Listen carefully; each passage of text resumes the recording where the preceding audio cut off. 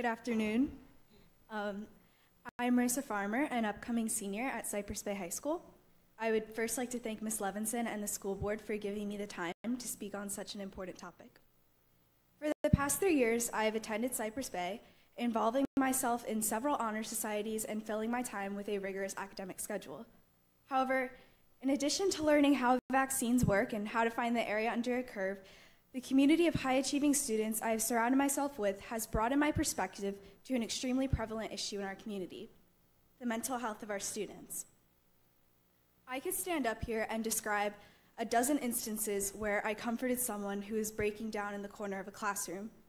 I could recite every line of a phone call I had with a girl I barely knew when I convinced her not to hurt herself.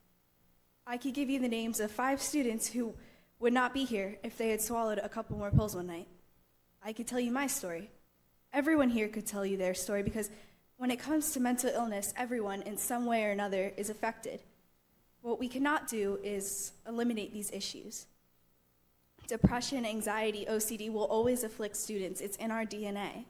However, we can help to alleviate suffering.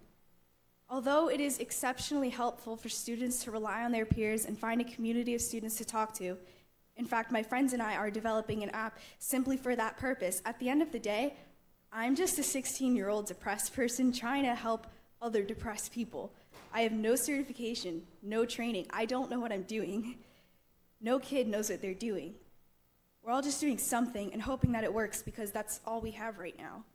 That's not enough. We need certified mental health counselors at every school talking to students and making them feel safe, accepted, and like they want to wake up every morning. It starts with education.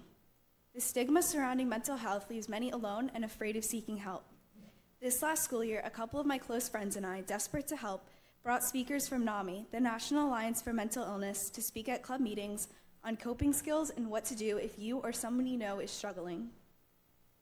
Every student deserves to hear this presentation, which is why I'm proposing a mandatory beginning of the year assembly on mental health. We owe at least that to the hundreds, possibly thousands of students that have gone through our school systems without being able to voice how they truly feel. Furthermore, if a student's mental health is not in the right place, it will negatively affect every aspect of their life, and one of the biggest stressors among students is academic pressure.